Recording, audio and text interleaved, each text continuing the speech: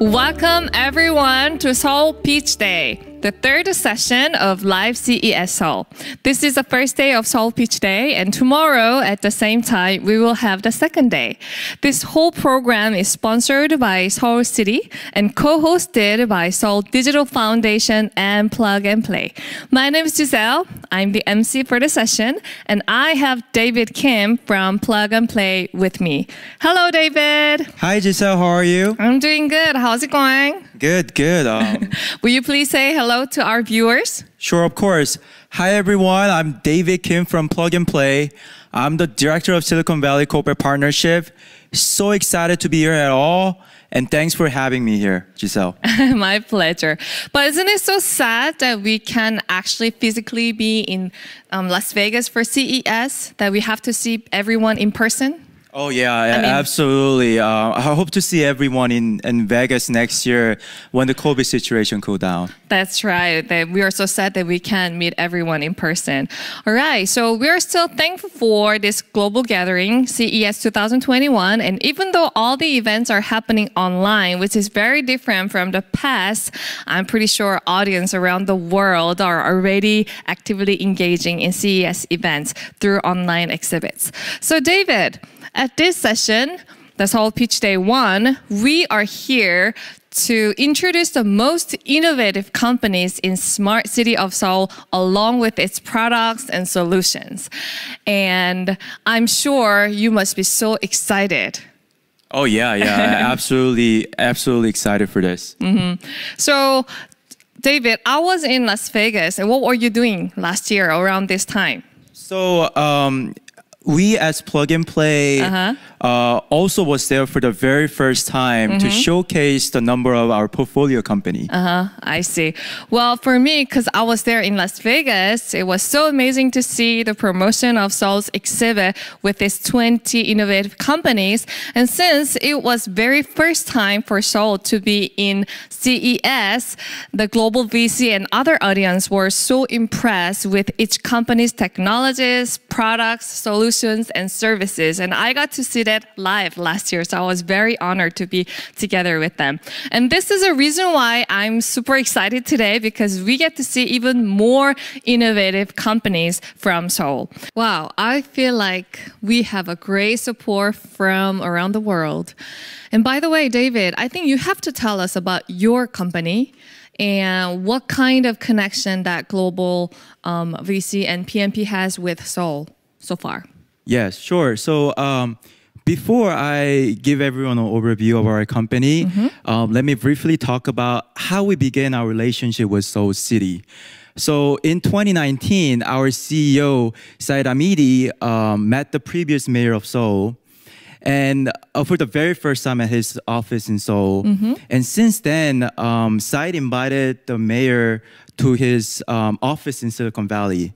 And in 2020 January, both Seoul City and Plug and Play co-hosted this event called Smart Korea 2020. And on the very same day, both Plug and Play and Seoul City formed the MOU to jointly evaluate the potential opening, to potentially open the innovation platform in Seoul, South Korea.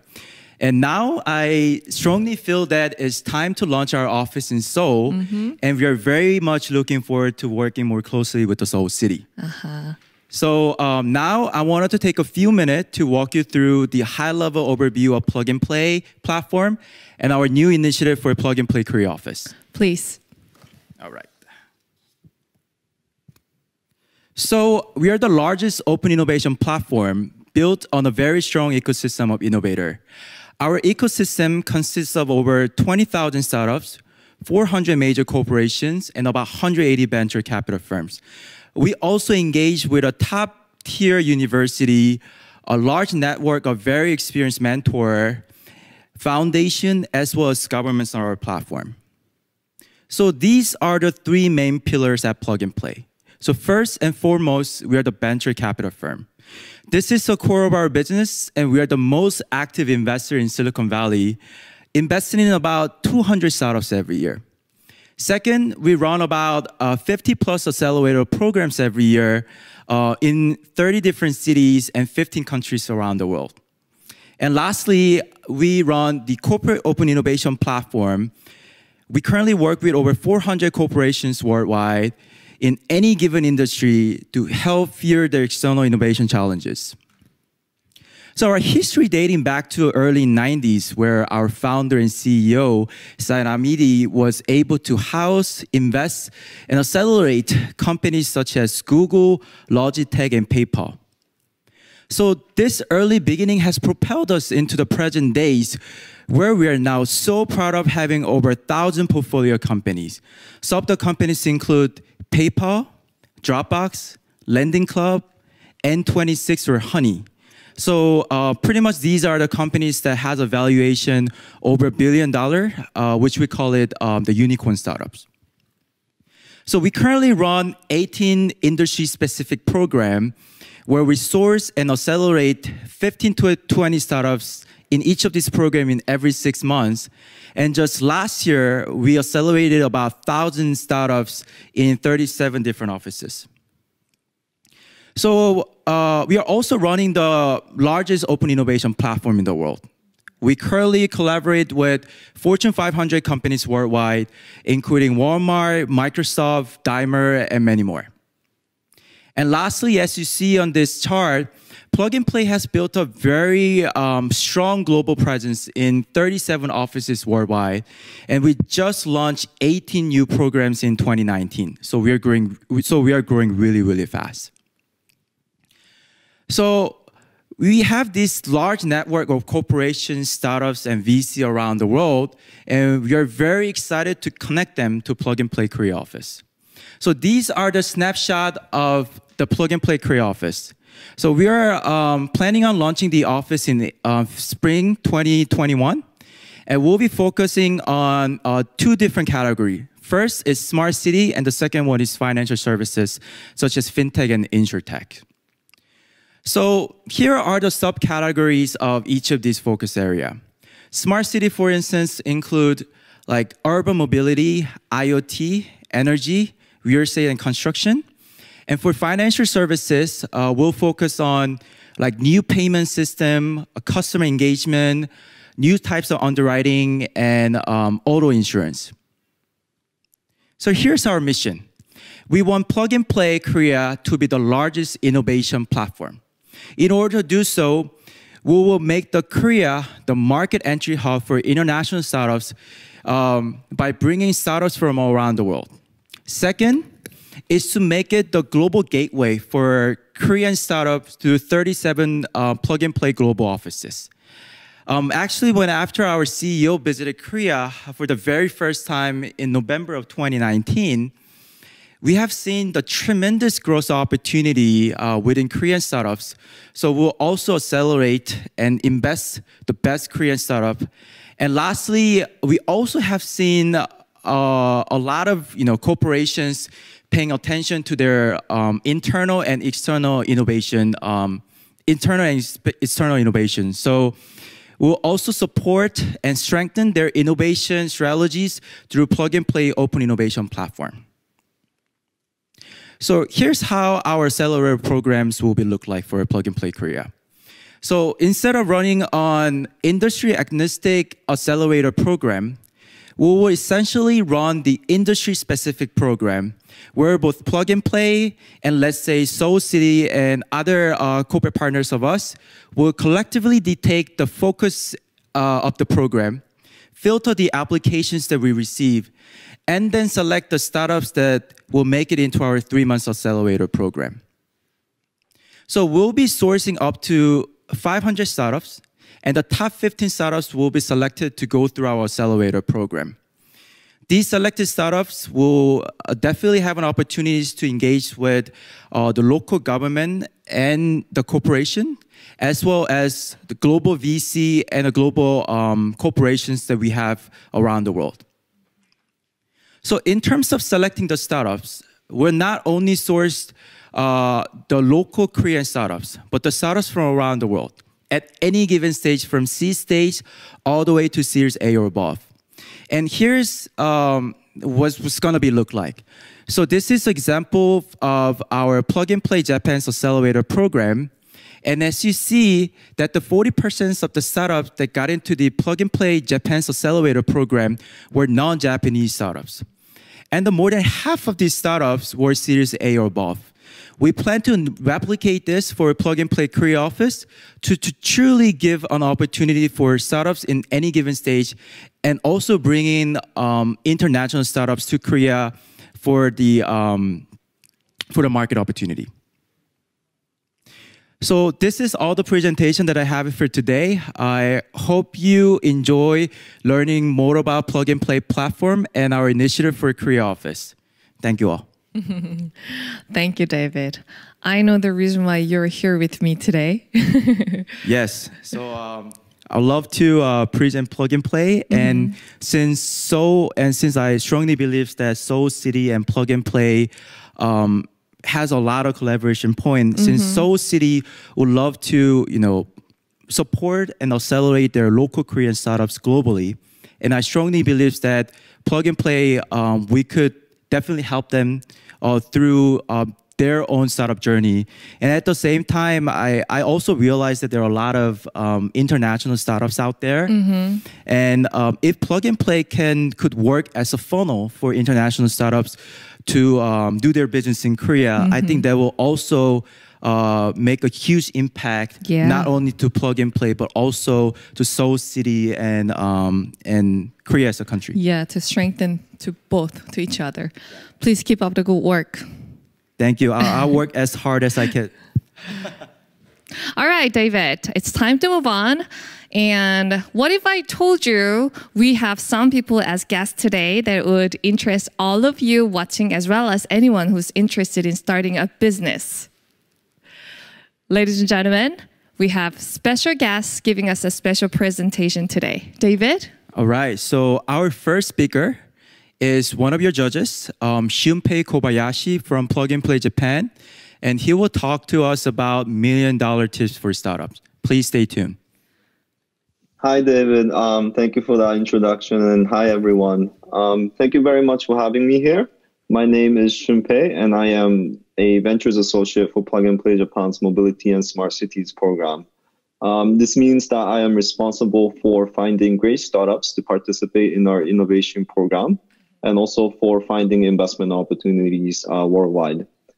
Today, I wanted to spend about 10 minutes or so to introduce PnP's activities in Japan, and also provide some tips that might help you to for those that are looking to enter the global market. So that is me. And before we dive right in, here are some numbers that I wanted to show you to describe the current state of Japanese startup ecosystem. As you can see here, post the financial crisis in 2008, investments in domestic startups have increased steadily, both in terms of amount raised and also deal count. In addition, the number of partnerships with startups has increased as well over the last couple of years. And these include partnerships between a private company and another private company, and also partnerships between private company and also a public company as well. So overall, the ecosystem in Japan is growing quite rapidly, and we would like to think that PnP Japan has played a part in that growth. So here's PnP Japan's mission. It is to empower and connect innovators to create an inspiring future from Japan. We currently have 3 offices. The Tokyo office opened in 2017, the Kyoto office opened in 2019, and the Osaka office opened in July 2020. And just like our headquarter office in Silicon Valley, we have 3 main key business domains: our industry-themed innovation programs, corporate innovation support, and investments. And in terms of the programs in Japan, we currently have 7 different verticals. We have IoT, FinTech, InsurTech, Mobility, Brand and Retail in Tokyo, Hard Tech and Health in Kyoto, and Smart Cities in Osaka. We also plan to officially launch more verticals, including new material and energy in the near future. And just as I mentioned, the newest addition to our locations in Japan is the Osaka office that just opened in July 2020. And we run the Smart Cities program there. And even with the COVID-19 environment, many of the companies that are listed here have entrusted Plug and Play to join our Smart Cities platform to fulfill their innovation needs. So now, across all of the 3 locations that we have in Japan, we have 40 corporate partners across various industries who are actively looking to collaborate with international and domestic startups. Just a little bit about our demo day. The most recent one was back in September last year. And although we used to have these demo days in person in the past, this has all shifted online due to COVID-19. However, as you can see here, our online events are quite successful.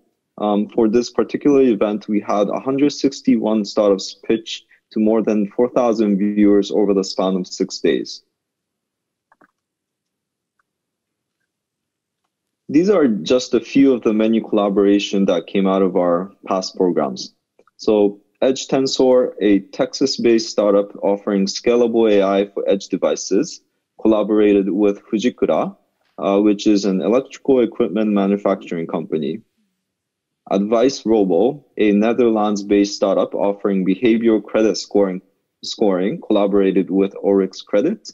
And Vimo, an India-based startup that helps automate enterprise sales, collaborated with Sompo, which is a major insurance company in Japan.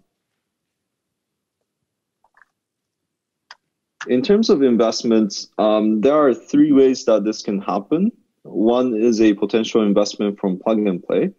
The second is investments from our corporate partners. And the third is investments from other VCs that we connect you guys with through our program.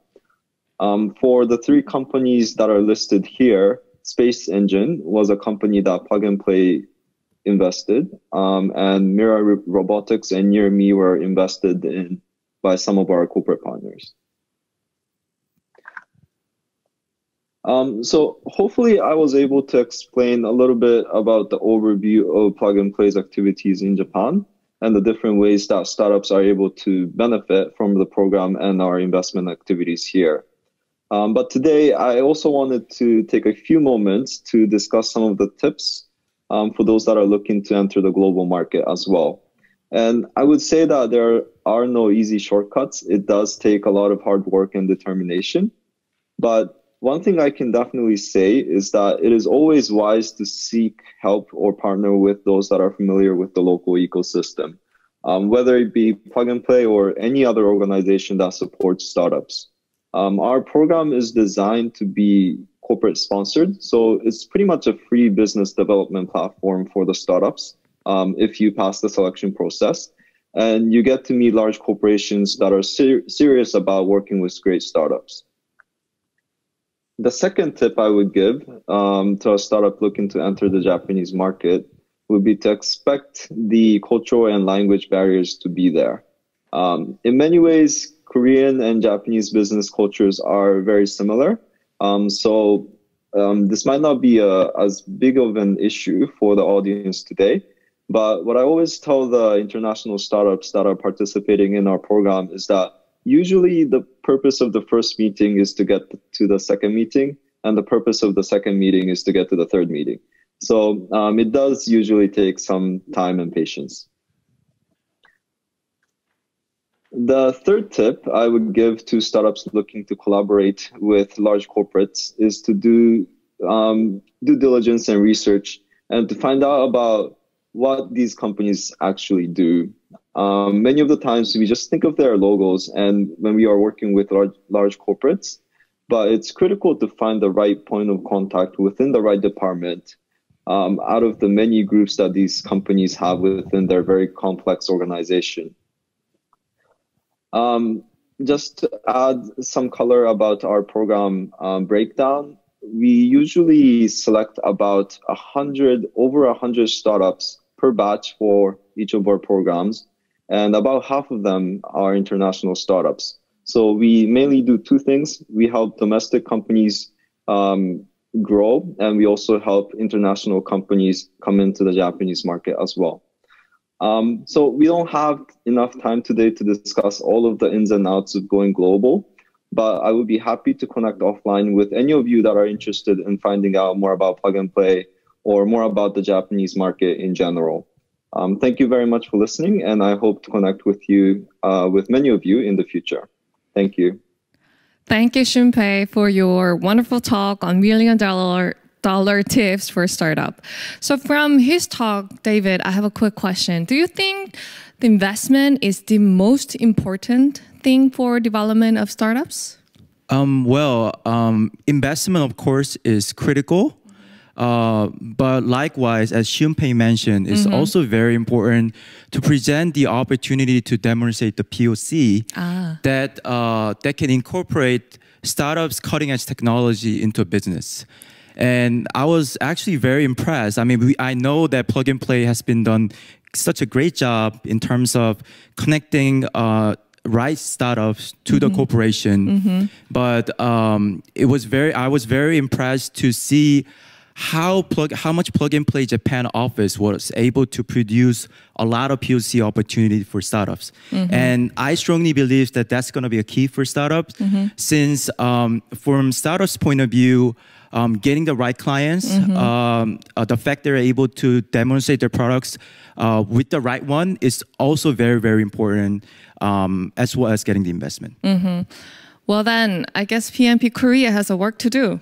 Yeah, we definitely have a lot of work to do. As Shunpei mentioned, we're not only looking forward to support local Korean startup, but also bringing startups from all around the world to Korea for the business opportunity. So, I mean, I strongly believe I have a lot of work to do, yeah. Shunpei, you gotta tell him what to do, okay? Keep your eyes on him or PnP Korea. All right. So thank you, Shunpei, and we'll see you in a minute. Thank you so much again. Okay, David, I guess we have another special presentation by someone. Will you introduce us? Right. So next, we'll hear from BlueSpace, a company that has succeeded as autonomous driving software that are based in Silicon Valley. So I heard that the founder of company, is she? She? Yes, female. She is Korean, right? And that's why she's interested in the Korean market, I heard. Yes. So just wanted to give you a bit of background from BlueSpace. Okay, please. So the company is founded by, as you mentioned, a Korean founder whose name is Christine Moon. Okay. In Silicon Valley with his colleague Joe. Oh. And it's actually one of the Plug and Play's portfolio company, and they already receive a lot of traction from corporation as well as investors worldwide. But since Christine is a Korean heritage, she was very much looking forward to getting to the Korean market, and I'm very excited to hear more about our own story throughout the presentation. All right, ladies and gentlemen, I'm excited too, actually. Please welcome Kristen. Hello there. Hi, can you guys hear me okay? We can hear you. Great. Well, thanks for this opportunity to share about myself and also about BlueSpace. Should I start my presentation now? Please go ahead. Well, first of all, thanks to Plug and Play and also to the Seoul City for arranging this great opportunity. The name of the company that I was able to co-found with Joel, as David mentioned, is BlueSpace. We're based out of Santa Clara, California, and we build self-driving technology, especially our perception. We call it perception without compromise. I was very excited about this opportunity to speak for two reasons. One, I'm from Seoul. So growing up, I split my time between South Korea and the US. So I love the title, Connected Soul. So I was excited about that. And secondly, I was excited because, as David mentioned, we are one of Plug and Play's portfolio company.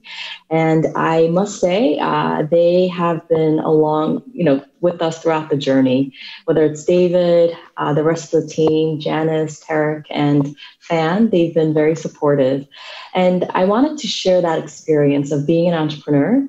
And it's definitely a journey that involves many folks. I'll start with my background and what our technology is about.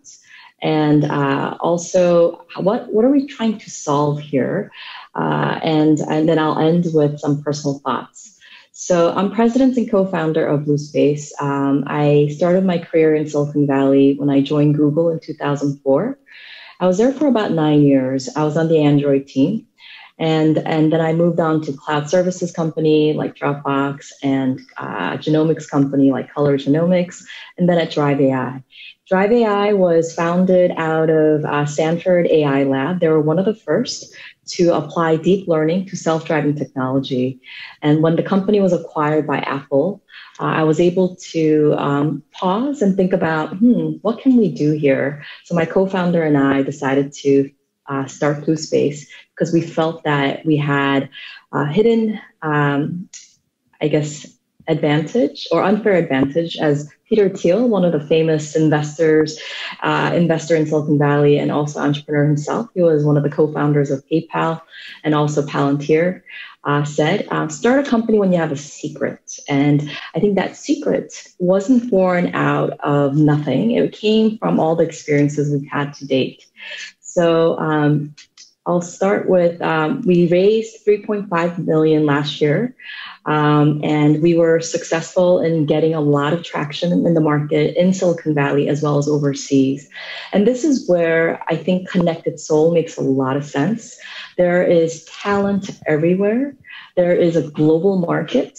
And I believe that Korea is actually one of the more exciting places as we think about the future of autonomous vehicles, robotics going forward, and smart cities. So while Shunpei said he gave $1 million tip, I guess my tip was free. I'm going to just share our experience. So I think you're able to do something special. I have that insight when you can work as a team. So our team came together from all walks, different walks, folks who started other companies like Voyage and Drive AI, and folks who are at other automotive companies like GM, Nissan, JLR, and folks like me who've been in general tech. And I think when you come together as a team collectively, you can definitely tackle some of the more challenging problems that we face today. So first of all, your TAM as an entrepreneur, total addressable market, has to be big. So the global autonomous vehicle market is very big, $550 billion by 2026. But how do we get to commercialization, and what role can we play in aiding that? So BlueSpace patented our technology, which is solving this problem in front of us. If you were to break down the software brain of the car, which is the AV, autonomous vehicle technology, it's three key components. Perception, how does a computer view the world? And prediction, how does it predict the motion of the objects in the world? And then finally, doing its own motion planning. And what you see in this black box is what we would call the black box dilemma. While deep learning is a very useful tool, it's also something that takes a lot of effort, collecting data and deploying capital and a lot of time needed to perfect that tool. So what BlueSpace is trying to do is realizing that the industry has done many things, like driving millions of miles to collect data, trying to infer intention of the motion of the objects in the world. And then we're going painfully slow or slamming on brakes or using other methods. We realized BlueSpace has something that we can do to move the industry forward. So I'll just share a little bit about our secret sauce, because you need that secret sauce to be able to survive. And like David said, to gain traction in the market. So I'm going to nerd out a little bit. What you see on the left is how currently it's done by many companies in this space, which is you look at a scenario. What you see here is an intersection, and then you'll see the static object, which are the buildings. So think about this as any major intersections in the heart of Seoul. And you see pedestrians crossing the street, you see cars. And in the past, it would take many takes to really be able to understand, perceive the world and understand the motion of the objects in the world. What BlueSpace has is ability to instantaneously measure the direction and the speed in which all these objects are traveling at. So you can imagine how that milliseconds of life and death situation can be safely navigated with our perception tool. So this is our secret, and this is what's been patented. And to give you some, for the technical audience, what we have is what we call 6DOF. DOF stands for 6 degrees of freedom. It means we can tell all motions possible, rotational, radial, and latitude, whereas others can only do latitude or radial at best. And that allows us to apply our technology in an urban setting like Seoul, or maybe suburban like most of Silicon Valley, and highway scenarios. And that means, back to TAM, total addressable market, our market's pretty big. And that means we can go to new neighborhoods like this and be able to understand the world. And that ends up in better performance with cost-saving measures to really have BlueSpace be the key advantage that will enable the industry. So that means we can work with anyone in the ecosystem. So that could be Hyundai, that could be BMW, Toyota, Cruise, and others in the space. So people say when there's a gold rush, being able to sell just a shovel alone can be a great business. And I guess what we're saying is that we're not only a shovel, it's actually a key enabler for everyone to tap into that $550 billion market. So you can imagine the total addressable market, and the application of our technology is rather broad. It means on and off-road mobile robotics. So you can imagine robots like this, delivery robots, or agricultural application, mining. So there could be smart infrastructure, smart mobility space that we could really think about how we can partner up. I also want to share with you that autonomous vehicle technology will be adopted in the enterprise side. So the way we've been engaging with major cities like Seoul, or some of the smart cities like Songdo in South Korea or Sejong, is in the mass transit space. And that is solving for something that many of us face, whether it's in the heart of New York or in Silicon Valley on Highway 101. It's a geometry problem. So while autonomy is a useful tool, you also have to take into account the infrastructure that's currently deployed. And this is where sometimes as an entrepreneur, if you have a hammer, everything looks like a nail to you. And I think this is important to seek market feedback. And this is where talking to many key stakeholders in your ecosystem is quite important. And a little shout out to the Plug and Play's global network, whether it's a team sitting in Thailand or David and team in South Korea, or here in Silicon Valley, or the team in Michigan. They've really helped us to connect with their corporate partners in the space to understand how could our tool be useful. So the key takeaway here is that, there are many applications, but this can't be something that you dream up in a vacuum. You have to talk to as many people as possible. I think some folks call this product market fit, and having another lingo, MVP, minimally viable product out there sooner than later. And you constantly iterate because the market's changing. It's quite dynamic. And when you have these inputs and being able to iterate on that allows you to survive and thrive as an entrepreneur. And this allowed us to really branch out beyond what our team, a small but mighty team, can handle through our network of investors and corporate partners. And this truly makes South Korea one of our key markets that we want to be in sooner than later. I think 2021, the Korean government has earmarked $1 billion towards autonomous vehicle. And I think BlueSpace wants to take part in that as a key enabler for the existing players that's in the market so we can partner. My closing thoughts are sort of I guess, Robert Frost, the road not taken. I think when you walk down, it's not actually a fork on the road. I think entrepreneurship is this tiny road on the right where it may not be paved. It may look scary. And I think doing it alone is too much. And that's where a lot of folks advise that you have a co-founder. And my co-founder is great. I can count on him. We're in the trenches together, but it's not just us, it's the team. And a lot of investors and your network can help you really grow the team and grow the market. And I think it's events like this that helps us to connect with each other, that will help you get your name out there and get in front of investors.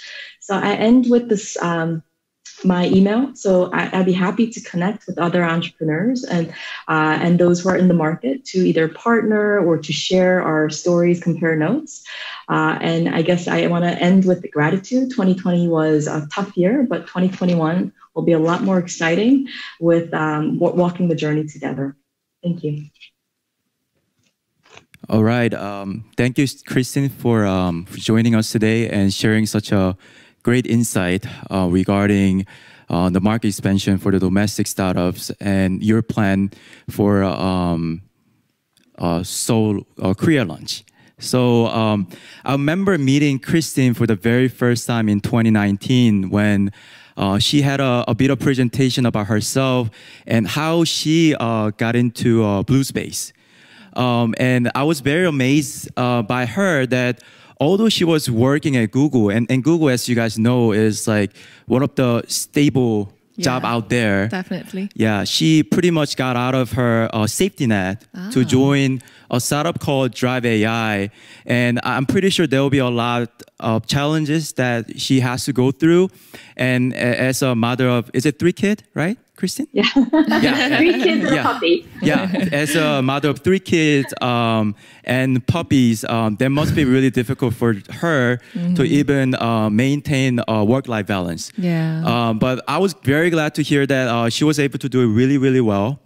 And especially I really like about her last slide where she mentioned that in order for startups to grow, it's very important to have a strong team member. Yeah. I personally think that the key for domestic startups to get into the international market is having a right team member and being hustle. So true. No matter where you at, no matter where in Korea, no matter where you're doing a business in Korea or in the US or elsewhere, it's always important for you to present your company and have a right team member and be hustle to get as many clients as possible. Because you never know whether your technology would work for company A or company B. So being hustle is very important. Having a right team member is also very important since you're not doing everything by yourself. And also right mindset and right mission is also essential. So Christine, once again, thank you so much for your time. And we're very much looking forward to support you and your company to do a successful soft launch in Seoul, South Korea. Thank you, Kristen. Thanks so much. So from now on, we will have each company's their presentation. And David, before we meet each of them, I believe you have some people to introduce to us. Yes, I do. So these are the experts who will give feedbacks on the startups that are participating today and help them plan for the global expansion. Ah, sounds like they're our judges. Yes, absolutely. So we have a representative from PnP Japan, Singapore, and Silicon Valley team. Wow, from the world. Yes, from around the world. All right, should we meet them now? Yes, absolutely. All right. Hello, everyone. Hello, everyone. Will you please say hi to our observer, Nabarun? Will you start? Sure. Hello. Thank you so much for inviting me for this wonderful session. 안녕하십니까? 저는 plug-and-play 싱가포르의 벤처 팀에서 일하는 나바룬이라고 합니다. So I'm Navarun from the ventures team in Singapore, part of the Mobility, IoT, and Smart Cities initiative. And I particularly look at investments in the APAC region and also working with our corporate partners in the region. So yeah, very glad to be here. Looking forward to the startups pitching and very excited. Thank you. We are so honored to have you here too, Nabran. And he speaks good Korean. David? Oh, yes. So he actually worked at Hyundai Mobis prior to joining Plug and Play. I believe his Korean is pretty good. All right. Who's our next judge? So Edison Honeycutt, please, could you introduce a bit of yourself?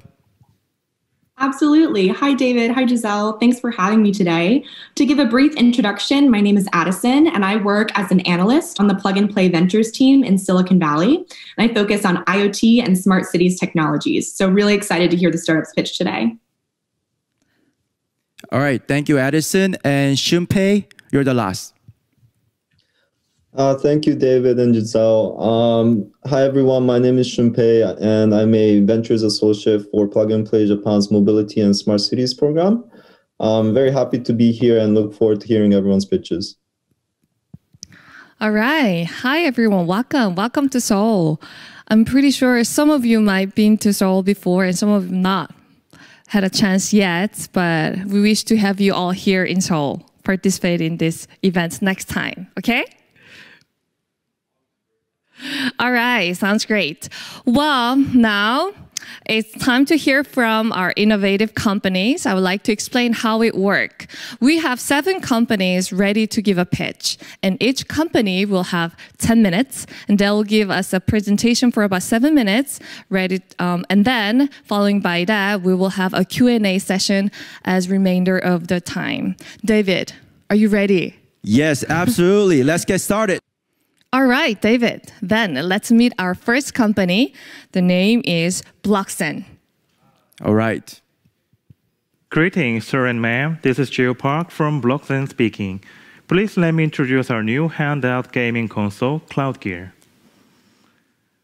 The market we have focused on first is the global game market, which is annually growing faster and faster.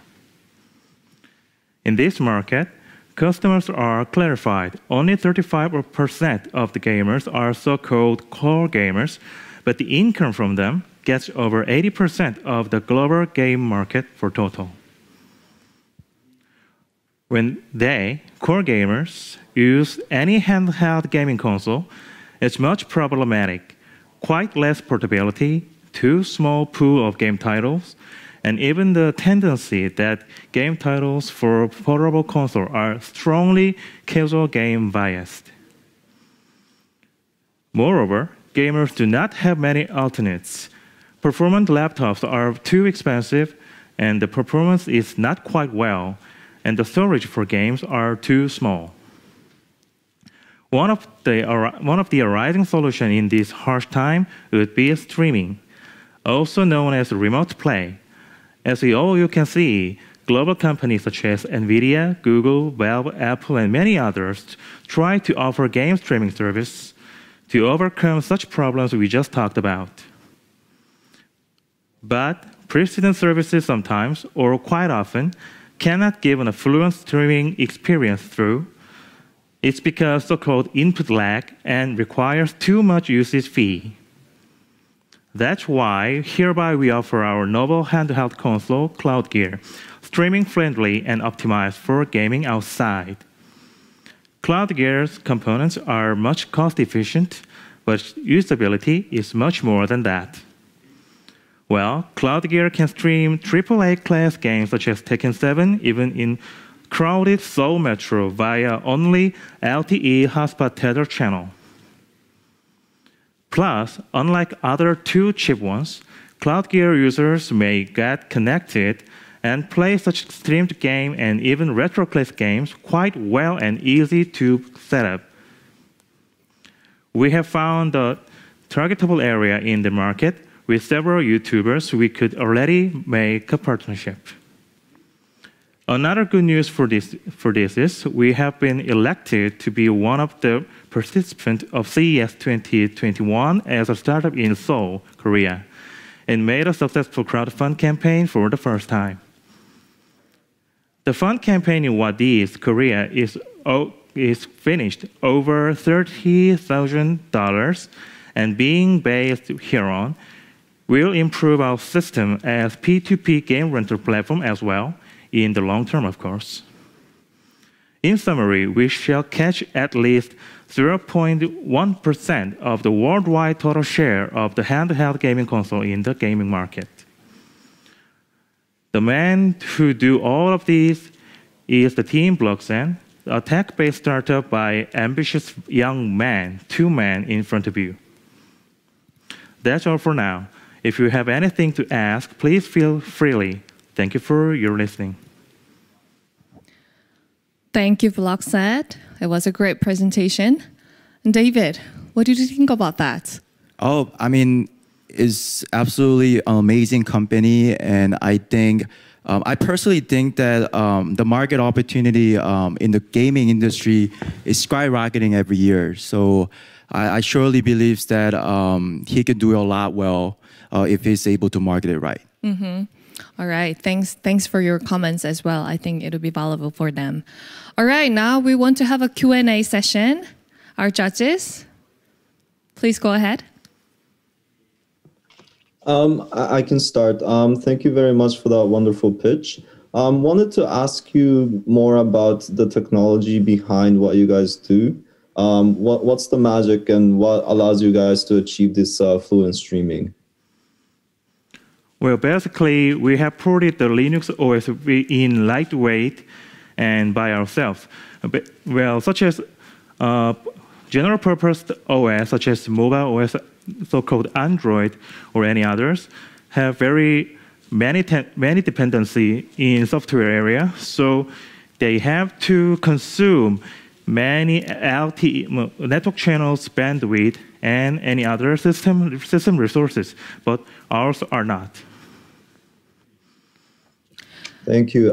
As a follow-up question, could you also speak a little bit about your competitive advantage against other companies that do similar things as you guys? Well, for the representative competitors, there is Nintendo Switch, as you can see. The Nintendo Switch has become a representative handheld console in global area.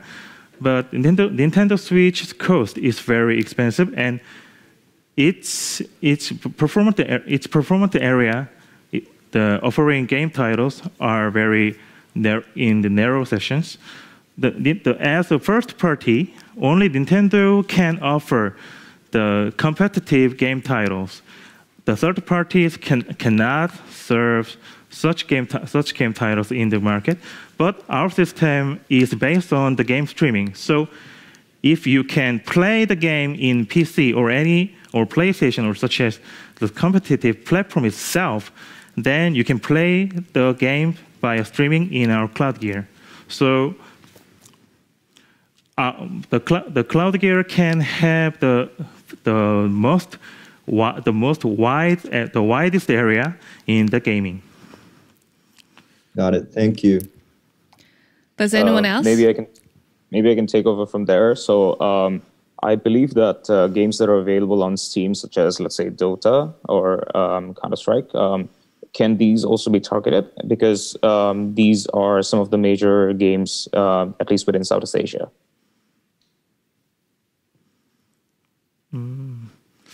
I beg your pardon? So I was mentioning about the games that are generally available on, let's say, a platform like Steam. So, yes. For example, Dota or Counter-Strike. So are these games also available to be played on the console? That's one question. Second question is that if you're talking about pricing in relation to something like Switch, then how sensitive is the pricing to a market such as the Philippines or Indonesia? Well, basically, the precedent handheld consoles cannot play the streaming in outside. So the optimized remote play is currently what we can give for the customers by our major competitiveness. And well, the letter you give is not quite understandable. Right. So it was more about the pricing strategy. So considering the markets in Southeast Asia, for example, the Philippines and Indonesia are very price sensitive. So is your pricing strategy going to change depending on these markets? Because these are two of the largest gaming markets in Southeast Asia. Well, our main target is Korea, Japan, and North America. So the targeted price of our cloud gear is over $200. So the Southeast Asia is not our concern. Got it. Right. Thank you. All right, thank you. All right, let's move on to our next company. It's called Blueprint Lab. Ladies and gentlemen, please welcome. Hi, I'm Charlie, CEO of Blueprint Lab. We are providing product recommendation algorithm and virtual try-on solution with facial recognition and AI technology. When you visit eyewear store, there are so many glasses at the store so that you don't know which glasses fits on your face. Also, eyewear stores' perspective, they don't know which glasses picked by their customers. They should prepare all the products at their store for the reasons. Due to COVID-19 pandemic situation, people are getting purchase product online rather than offline. However, they do not get enough information online shopping platform page to make a purchase decision. So in order to solve problems, we've developed a virtual try-on solution by using TrueDepth camera of Apple devices. It's more accurate and faster than any other solutions. Let me play a short video clip that tells how the solution works. Just put your face into the circle, then AI algorithm automatically scan your face. After that, AI recommend eyewear that fits on your face based on your face data, such as shape of the face, width of your face, and location of eyes, nose. Let's take a look at market size of eyewear industry. It's $168.7 billion for global market, but Korean market is $1.5 billion, only 1% of the whole eyewear market. So we are focusing on US and European market from the first stage of our business.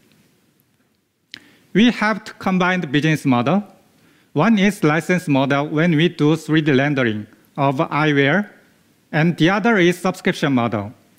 We charge $100 for 3D rendering work for each eyewear frame, and $150 a month for using the solution. For example, if you have one eyewear model and one store, you have to pay $250 for the first month and $150 after second month.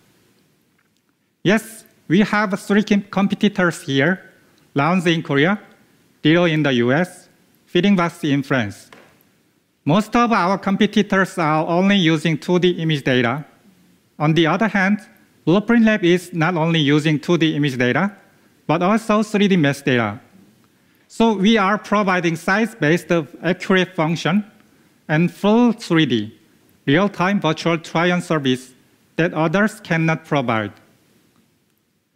Now we have customers: Hot Sunglass, Blink in Korea, McLaren, the British supercar maker, Lamy, which is French fashion brand, Hyphen from Texas, and Mask from California in the US. We are not eyewear company. We are providing solutions and services using facial recognition and AI technology to our customers.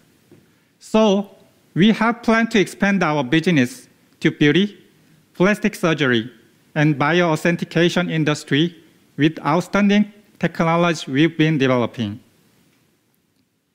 We have many and wide global network all over the world: Asia, US, even Europe. We've tried to penetrate global markets so far as taking accelerating program like a Plug and Play in the Silicon Valley, ERA in New York. We got seed investment last year from Hanyang University Holdings and Shinhan Finance Group.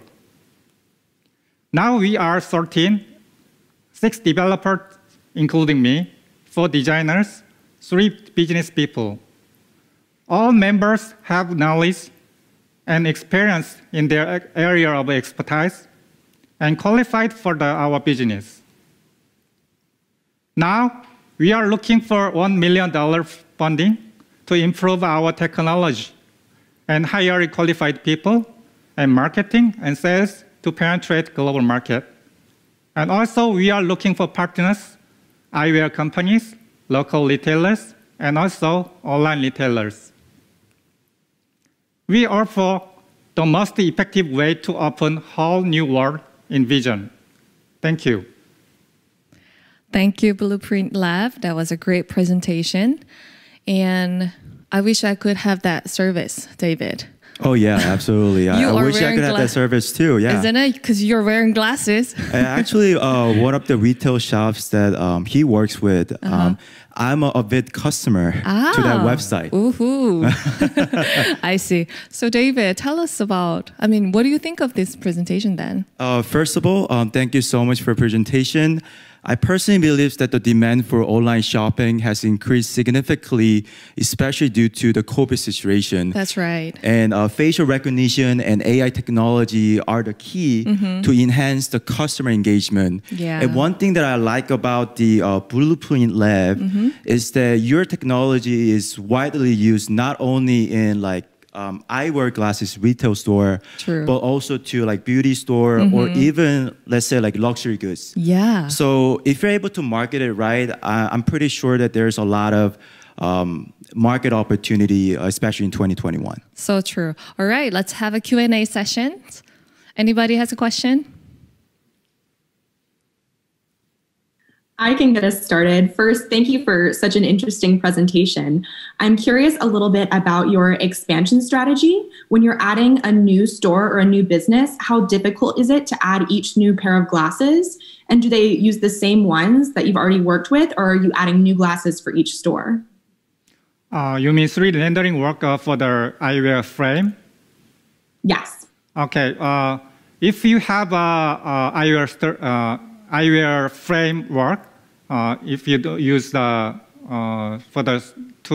use our solution, it's just using our solution. But if we don't have the eyewear frame model, 3D model, you want to use for the solution, we have to do 3D rendering work for your business. So for the 3D rendering work, we charge $100 for each glasses frame. But if you have there are many glasses and having various color variation, we can provide, we can offer the price of for the color variation. Was that enough to answer your Yes, question? no, that perfectly answered. Maybe one follow-up from me is it very common for new stores to need 3D rendering, or do they have the same brands as the last store did, for example?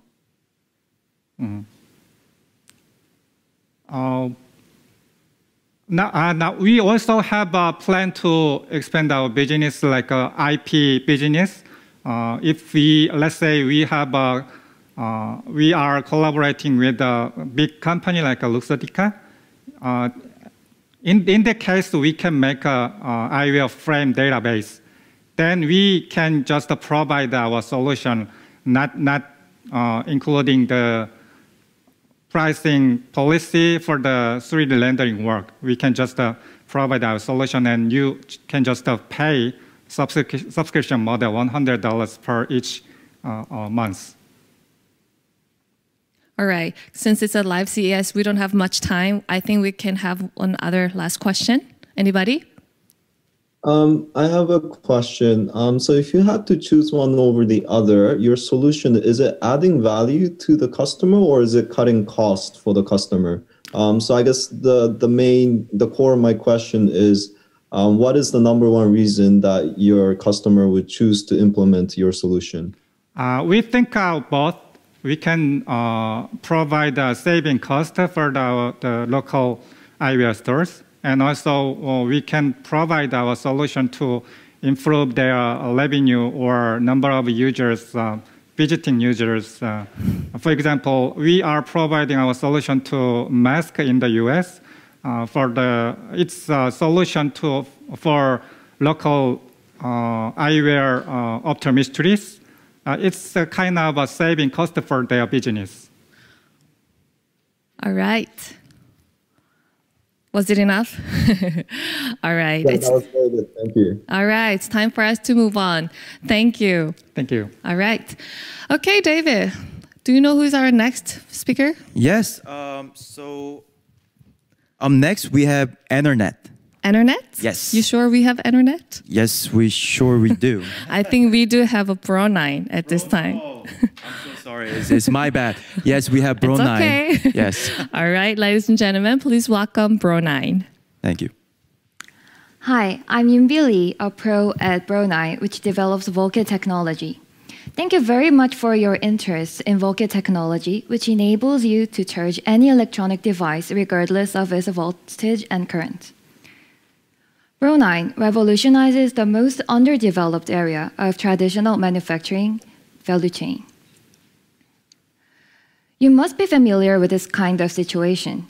You always need to find which one is the proper charger or adapter for your phone, camera, or TV.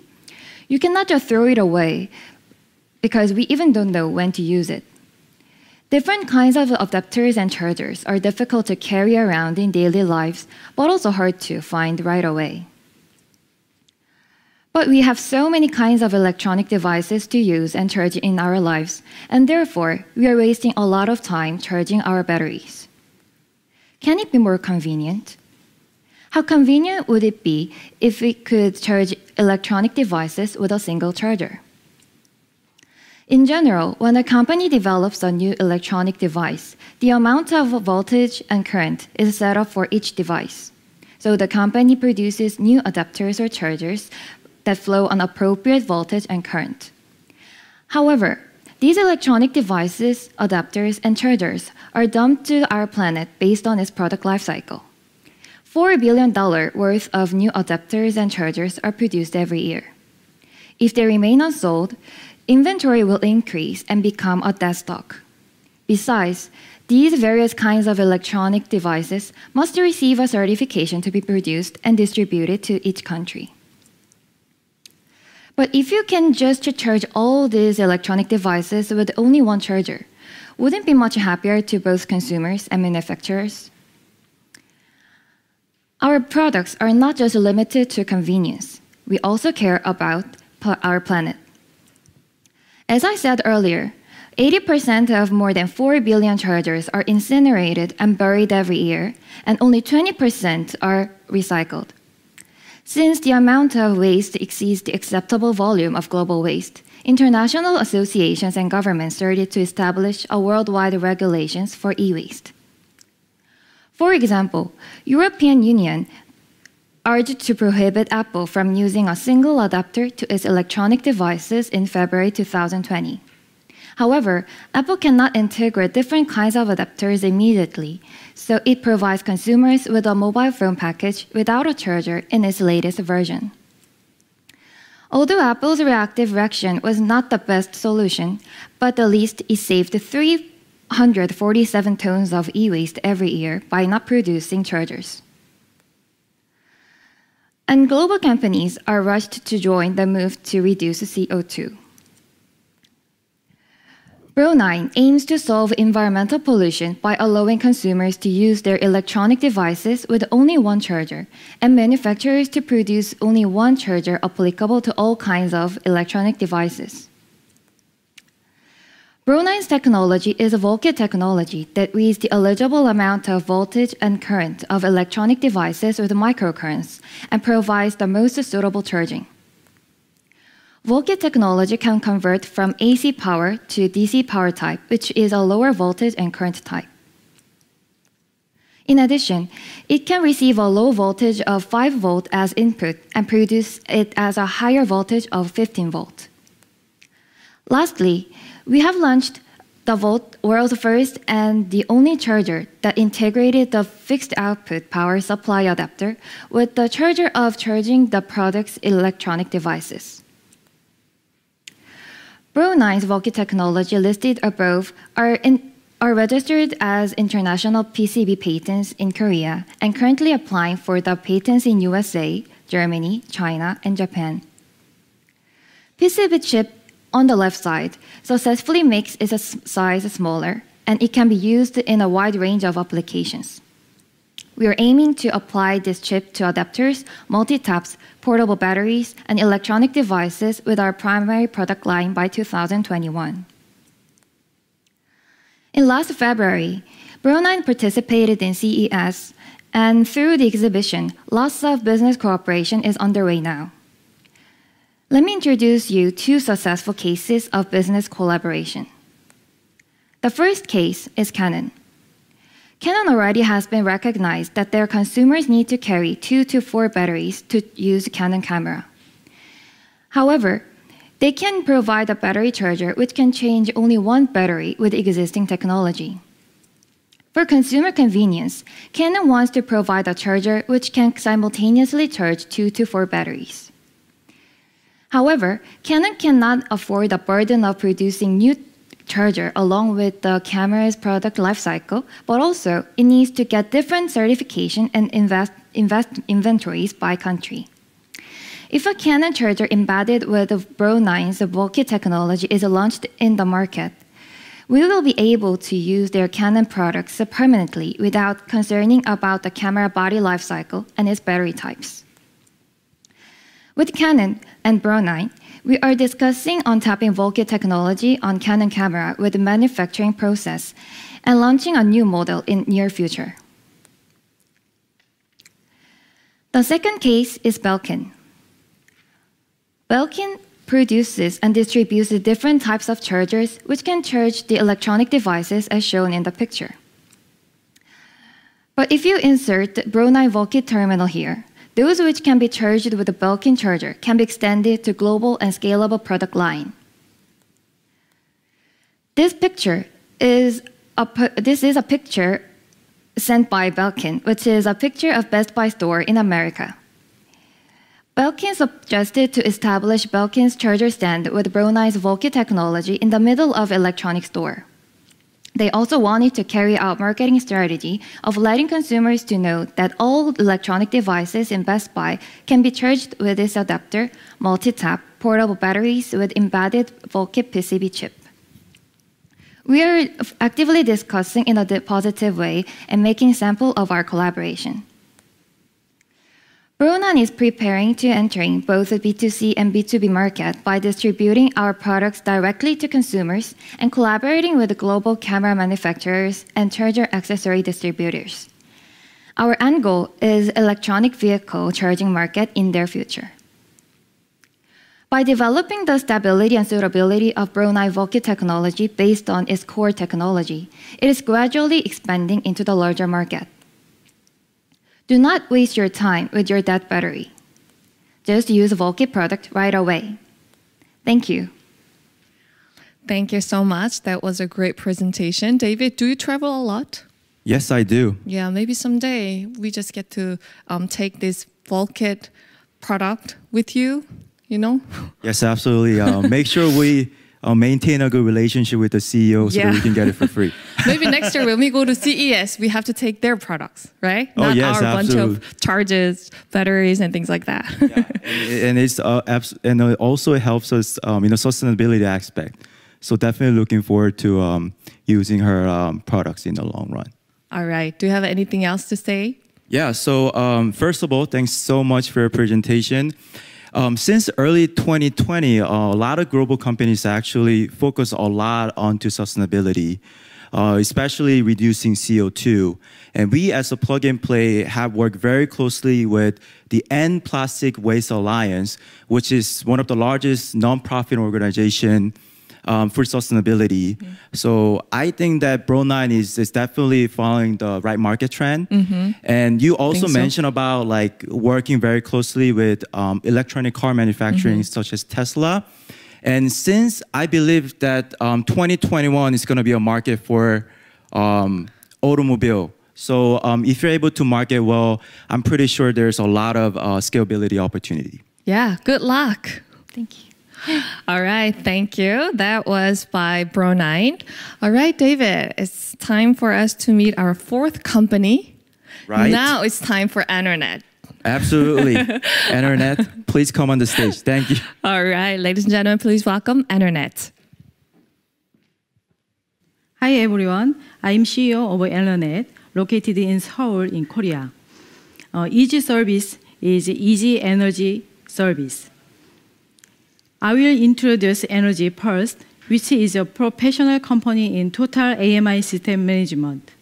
AMI is an abbreviation of Advanced Metering Infrastructure.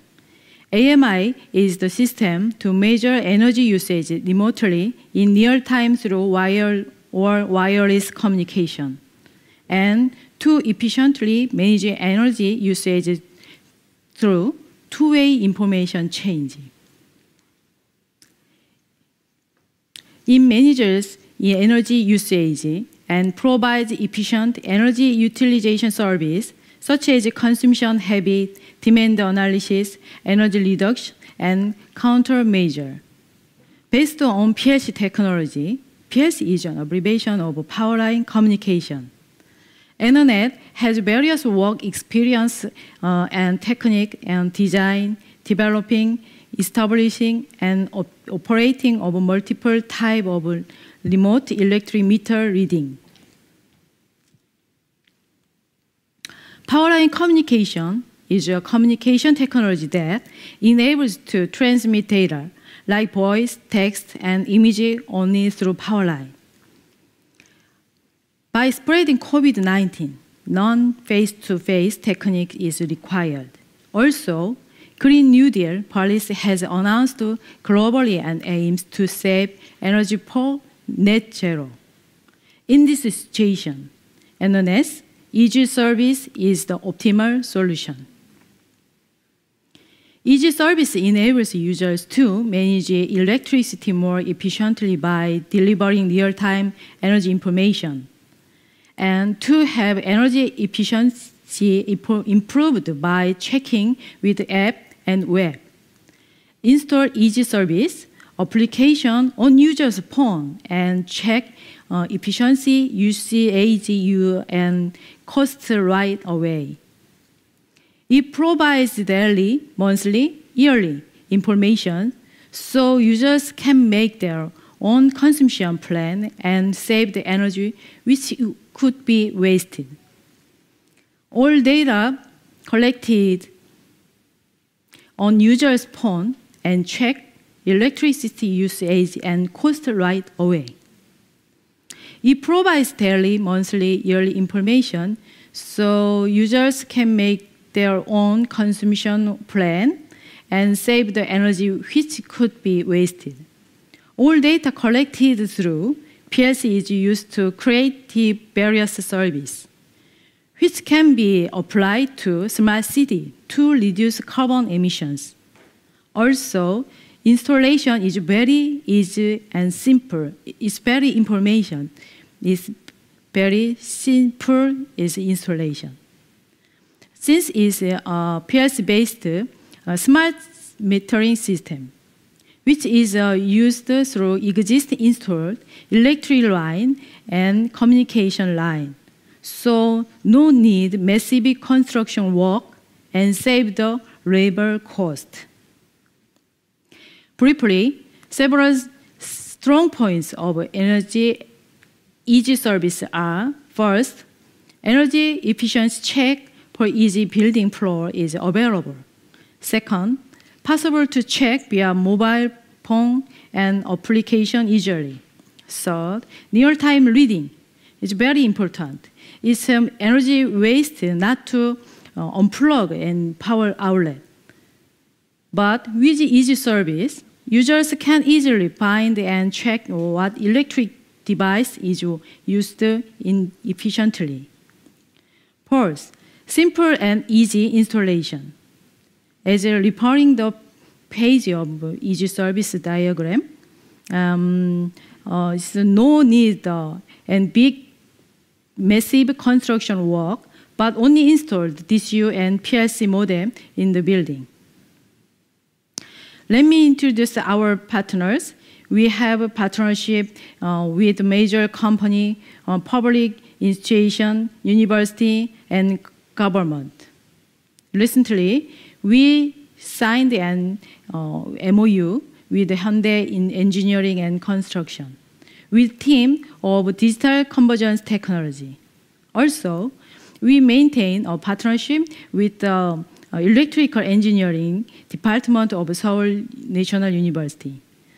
About the prospect buyer, as we aim to enter globally energy market, prospect buyers could be placed with related to energy management in the US, Europe, and worldwide in the new southern countries. It could be energy management enterprise or electric power company or building management firm, and most of all, any passionate buyers. Thank you for your attention. Thank you. That was by Internet. Now we would like to have a Q&A session. Does anyone have a question for Internet? Sure, maybe I can go first. Quickly, going back to the point where you're saying that you're a smart metering system. So I would like to understand how exactly do you help your clients in reducing the energy usage? So what are the methodologies that you follow for that? 네, 디지털 계량기가 집집마다 설치가 되어 있는데 그 디지털 계량기의 데이터를 바로 본인의 핸드폰이라든지 웹 프로그램을 통해서 확인할 수가 있고 그러므로 계획적인 절감을 할 수가 있습니다. So there are digital meters that are installed in many of these houses, and this platform is able to gauge the electricity usage through their own application in real time, so that they're able to reduce the amount of electrical usage. They can actually plan how much they're going to use on their electronics to save that. Is that helpful for your? So that's basically insight and planning on the existing facility. But then, is there any measure taken to, let's say, if the HVAC system is taking up more energy and there's a new system required, is there more measures taken in that relation to actually change the energy usage? I would say behavior for the facility. 지금 기존의 건물들에서는 전기 에너지를 줄이는데 에어컨이라든지 히팅 이게 굉장히 이제 비용이 많이 올라가는 부분인데 그 전기 에너지를 기존 건물에서 바로 온오프 할 수도 있는 제품이 있습니다. 네. So each building, they might have different types of electronics that people are using, such as like air conditionings and other electronic stuff, right? But each building can have that. They're using by using their products, they can control, like they can turn it off or turn it on whenever they want, or so they can actually plan the usage of the energy. And just in addition to that, they're able to turn it on and off remotely. That's the point. Yeah. All right. Thank you. Thank you. Okay. 네. That was it for Internet. Thank you so much. Thank you. And good luck with your business. Okay. Ooh, David.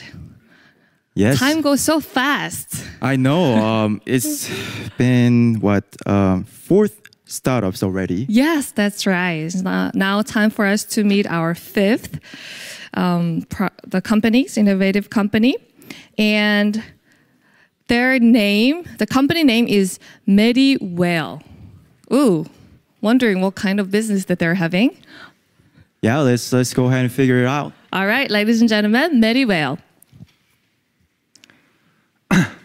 Hello, I'm Kevin Choi, the CEO of MediWell, and we are offering the rapid eye detection for eye, heart, and renal diseases.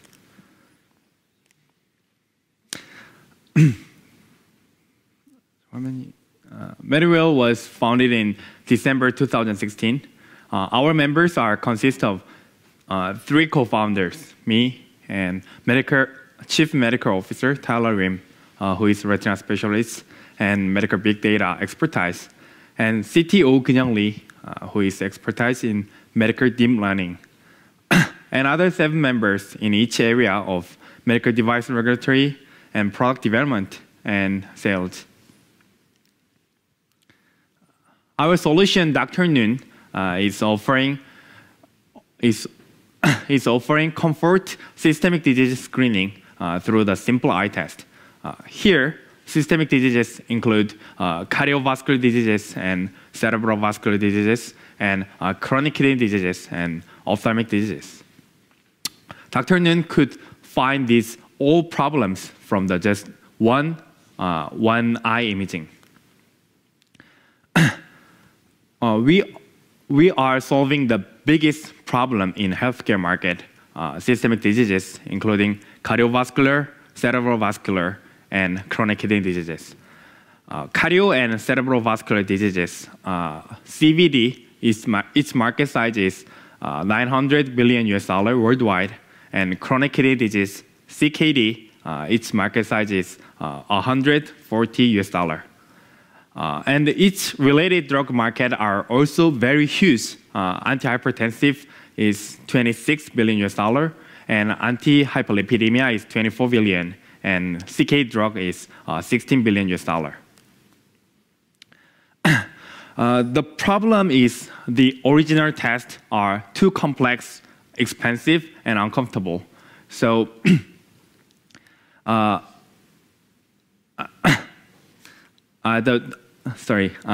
main problem of these systemic diseases is its low recognition and cure rate. So there are very complex steps. For hyperlipidemia case, patient is led to medical treatment, the drug therapy, after traveling the blood test and cardiac CT, and then led to the drug therapy. For hypertension or CK drug cases are also very complex. Here, Dr. Noon could find these all systemic diseases through the simple eye test. And then patients will be led to medical treatment, usually drug therapy. And our diagnostic area includes these all things, the hyperlipidemia and hypertension, chronic kidney disease, and eye disease.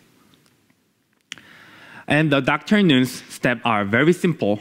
First, taking the eye photos, and second, automatic AI analysis, and third, just check the result.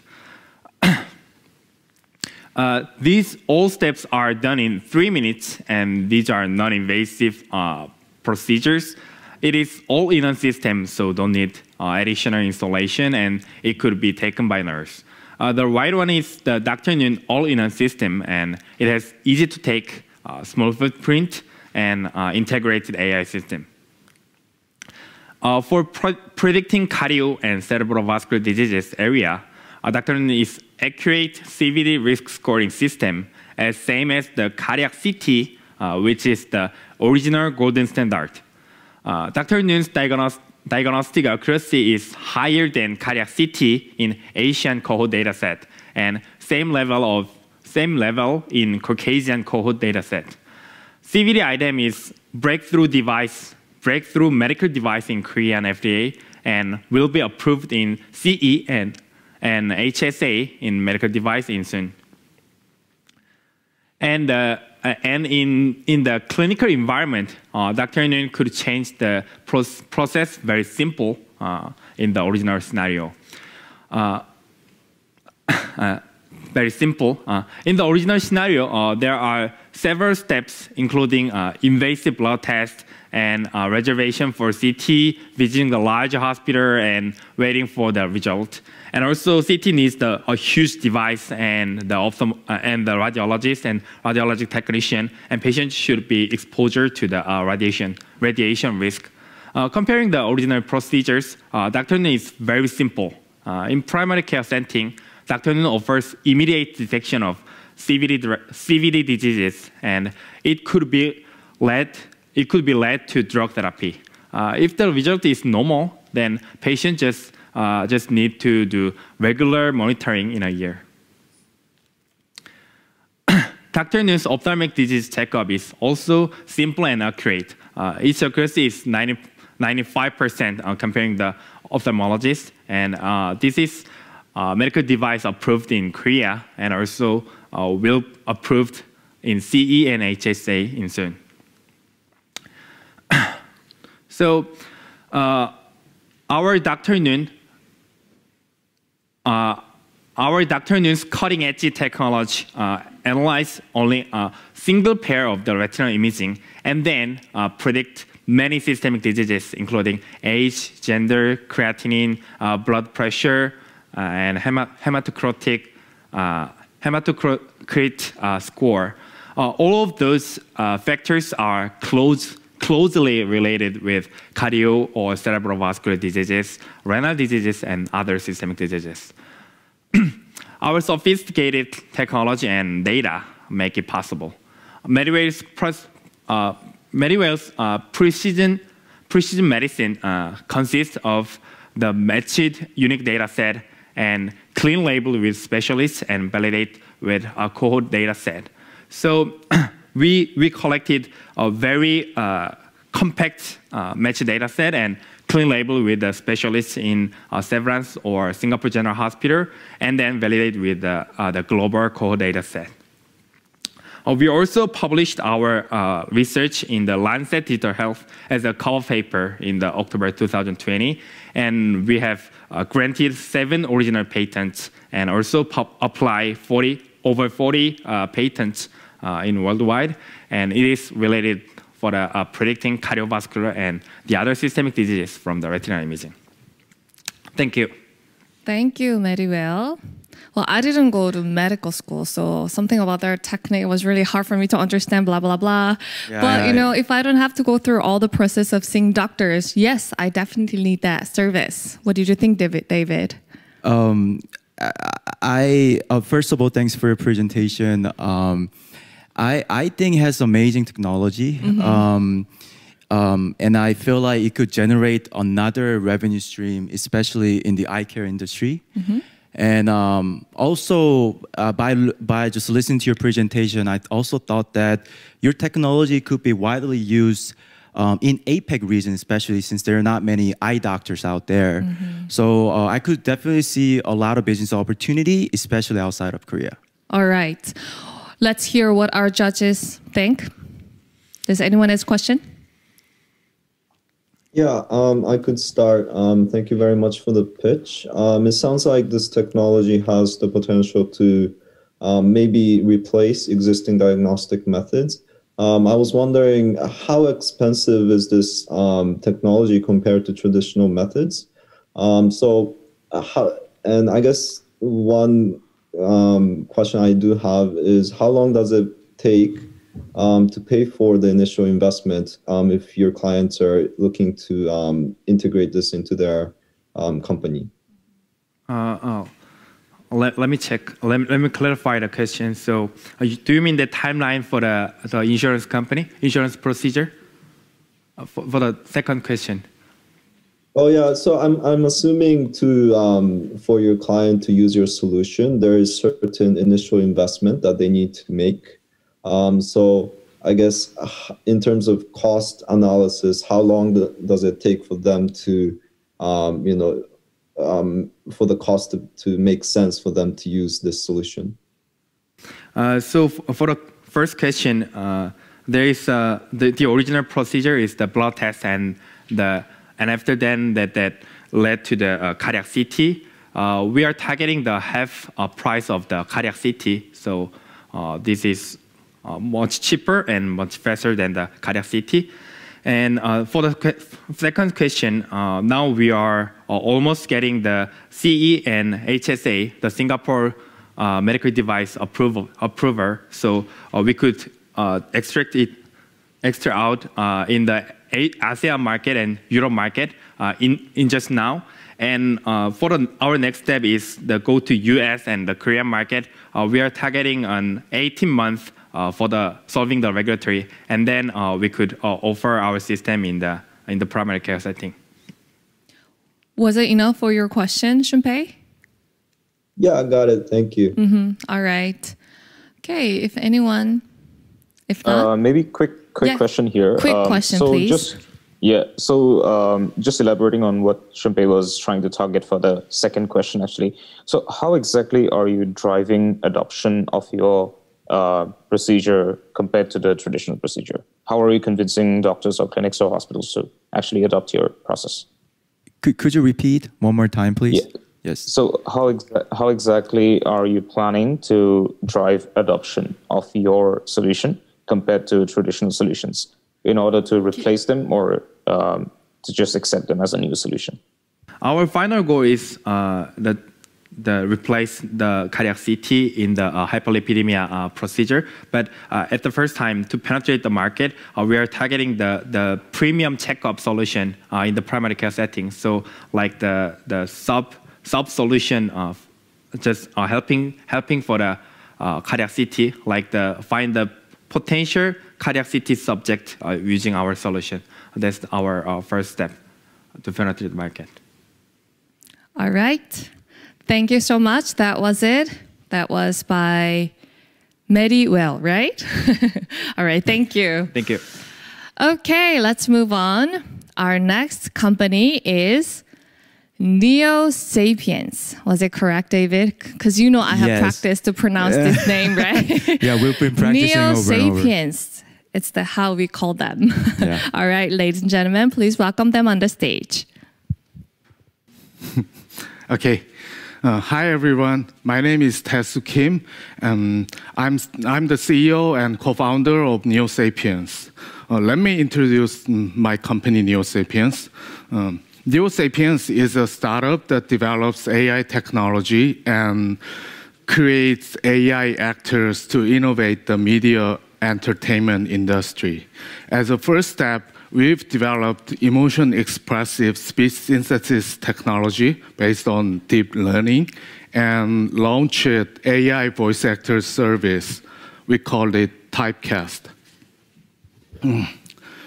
So far, text content has been the major information source of our daily life, but these days, people don't read text, rather watch video or listen to audio. To make such content, casting human actor is essential because machine couldn't replace the human voice and acting yet. However, it is not easy even for human to act well for media content because it's difficult to speak dialogues conveying appropriate emotion and feeling. So we invented the word processor for voice production. We called it Typecast, which is an artificial intelligence voice actor service. You can just put your script into our service and then immediately get your voice recording for your content. Introducing Typecast, an artificial intelligence voice actor service.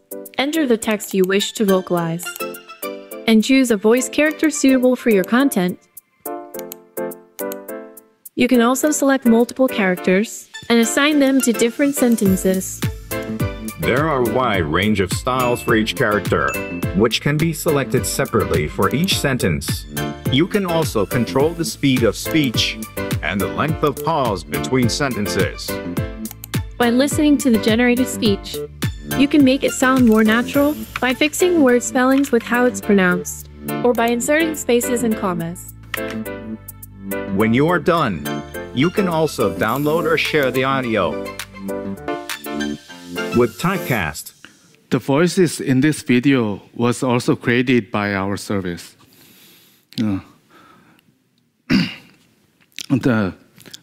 Our core technology is to generate the speech by controlling the emotion and expression. Speaking is not just one-to-one mapping to speech from given text. Humans can speak the same sentences in various ways. For example, I can say, "Hi, everyone," and also I can say, "Hi, everyone," in a different ways. Our core technology is to generate speech with controllable parameters such as emotion, intonation, and speaking styles. We launched the service a year ago and have more than 160,000 users right now. Our users are mostly creators, such as writers, bloggers, YouTubers, and so on. They are borrowing AI actors to create their online content easier and faster. Most of our users are creating newscasting and video dubbings with our service. During the last year, we've achieved more than 1,000% growth, both in the number of users and monthly payments. The number of users was increased by 1,800%, and the amount of the monthly payment was increased by 1,200%. Last year, we also built a digital human collaborating with a VR studio and a Korean TV station, MBC. We made a grief-stricken mom reunited with her deceased daughter in a documentary film titled Meeting You. It went viral globally through YouTube and reached 23 million views. In such digital human project, we realized that it is inevitable to hire surrogate actors to control visual expression and speak words. Current AI actor service will be extended to AI actor service, which can control facial expression and gestures in addition to voice.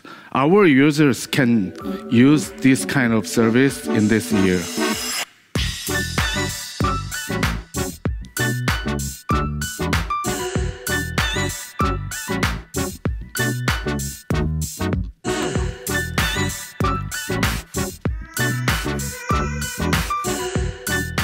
Hi there. My name is Camilla. Nice to meet you. What is your name?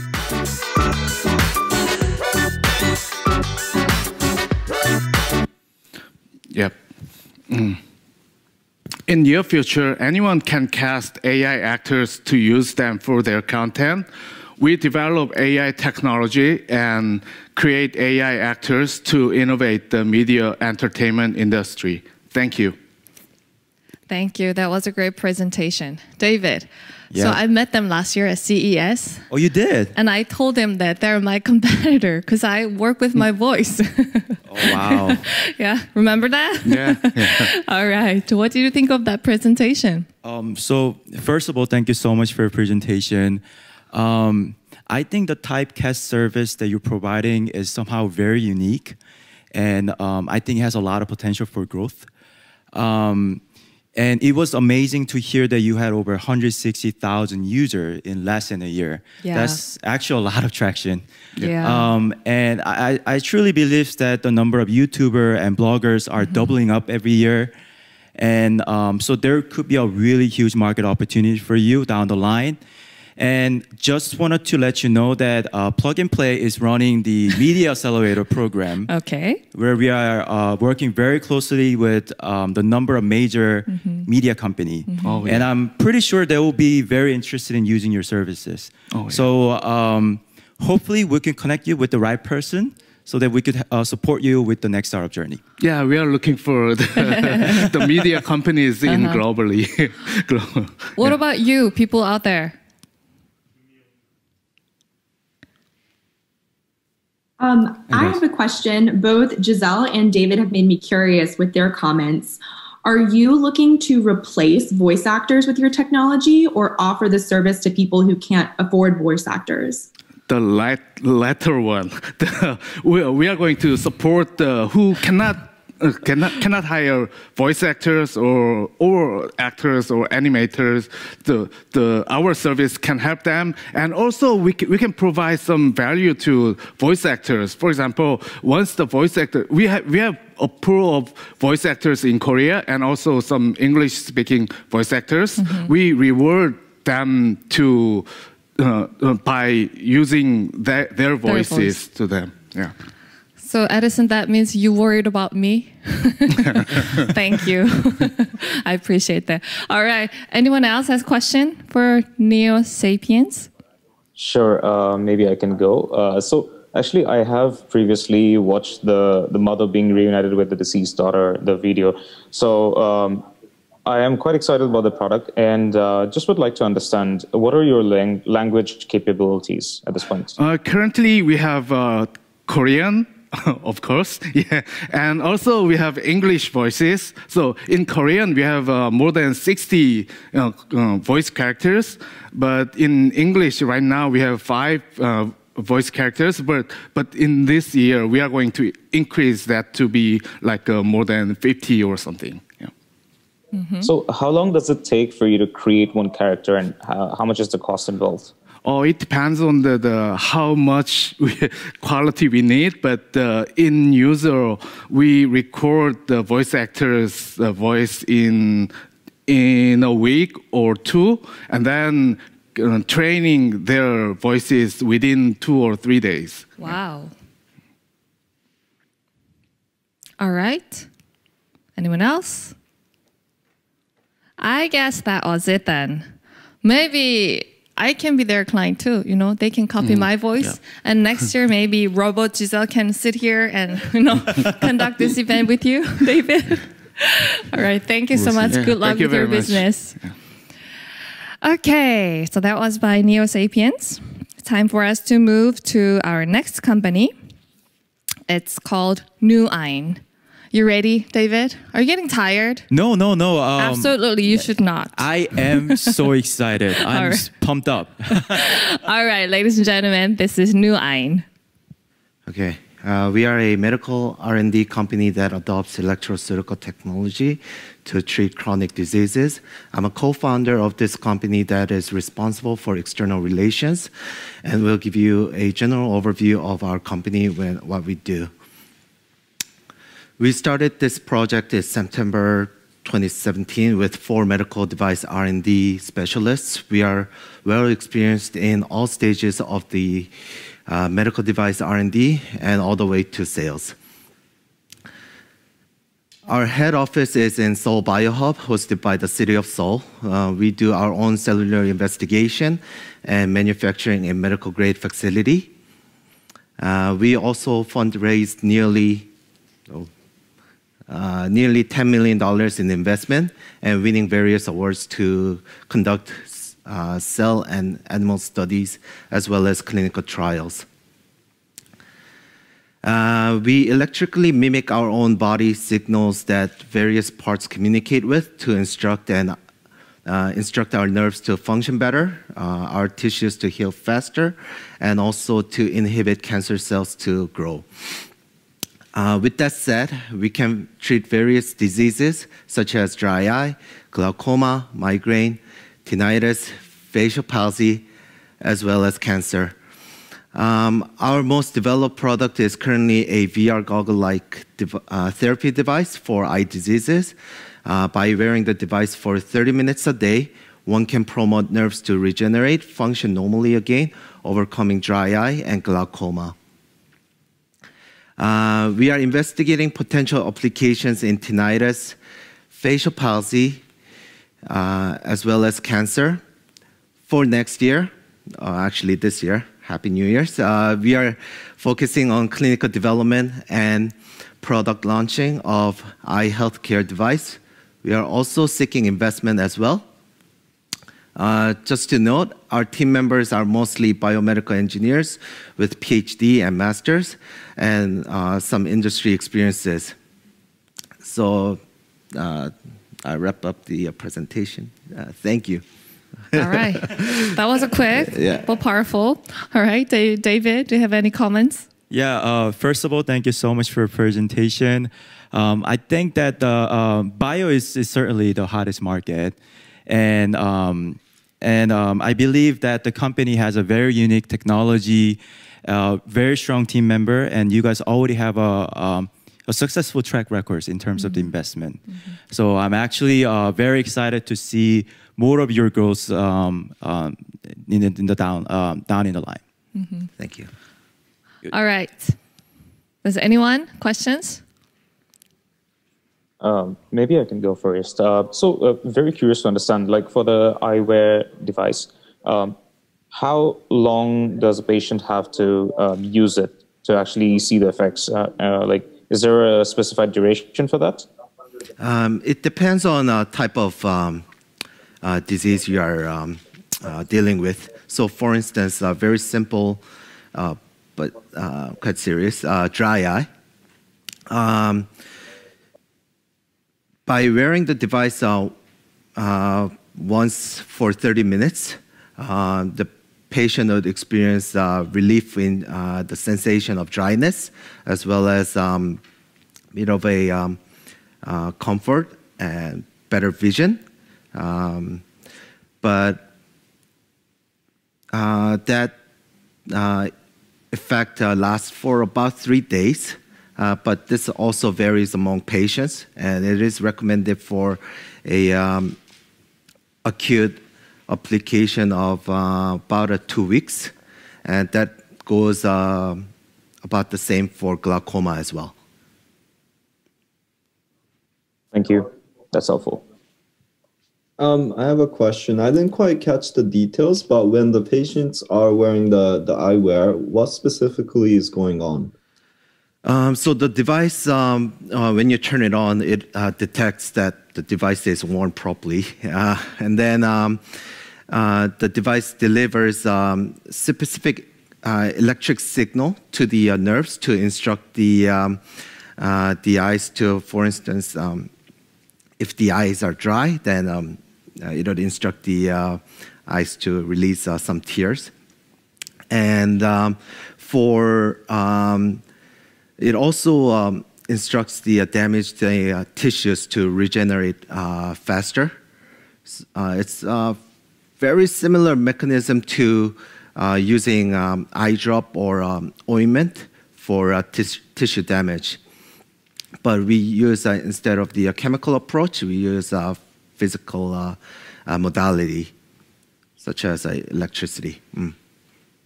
Got it. As a follow-up question, then, is the strength of your technology the hardware itself or the software that controls the hardware? Both. Because in order to apply the treatment in the best way possible, we have to design the device as it is.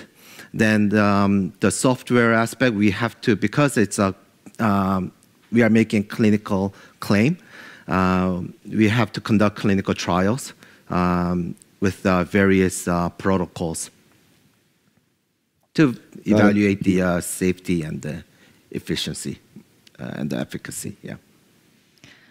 Okay, that was it by Nguyen. Thank you. That was it? Yeah, that was it. Okay, that was quick. Good job. All right, thank you. All right, good luck. Whew, David. Yes. We just have seen all the presentation by our 7 innovative companies. Right, absolutely. What do you think? I think it was such an amazing to see the number of founder, especially they are. It was very good to see their passion and the desire that they wanted to get into the global market. Yeah. And as a plug and play, I realized that what we could do the best for them is to support them to make sure that they tap into the global market through our plug and play platform. Yeah, so true. And I hope that you work hard to find that solutions, okay? And our team Make sure. who's participating as the judges will work so hard to support them. That's right. I want to hear from you all too. Who want to go first? We would like to hear from you, our judges. Maybe Edison, will you go first? Absolutely. I thought this was an incredible bunch of technologies we saw today, tackling all kinds of problems. I know I would be first in line to be their customer for a lot of these solutions. And I'm excited to see, it sounds like some of them are already making some strides to the US. And I'm excited to see them, penetrate this market. And we're happy to help in any way we can over at Plug and Play. Thank you. And I hope that you enjoy being here with us. All right, Shunpei?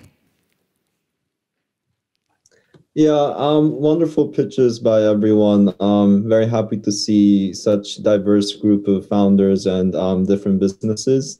And since I am located in Tokyo, I will be very happy to discuss with them about their market entry into the APAC region countries. Okay. LeBron? All right. Yeah. So I think very excited to see very diverse collection of startups. And I think in the medical front, we have a few partners here in Southeast Asia and would be very, eager to see if we can collaborate. And again, for the rest of the startups as well, I think there's quite a bit of synergy here for the Southeast Asian market. So provided someone wants to expand to Southeast Asia, I'm happy to lend a hand and looking forward to, successful collaborations in the future. Thanks. Thank you, everyone, for your thoughts on today's presentation with this CES Live Seoul. Seoul Pitch Day has come to an end, and thanks for being here with us today. David, you are with me all the session. Right, absolutely. And I'm sure you have a lot to say to our viewers, right? Yes.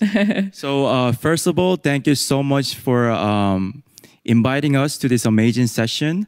I was very impressed by the passion and the desire that the CEO has shown us regarding their global market expansion. And we as a Plug and Play would love to support the startup's journey through our international offices. So thank you so much all for joining.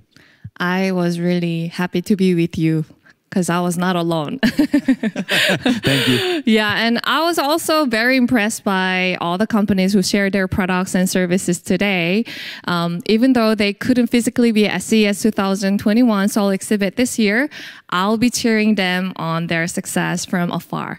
And hopefully we get to see everyone with you, David, in Las Vegas next year. Yes, very much looking forward to it. All right, this is it for Live CES Seoul Pitch Day 1. We'll be back tomorrow at the same time. Thank you, everyone. Thank you.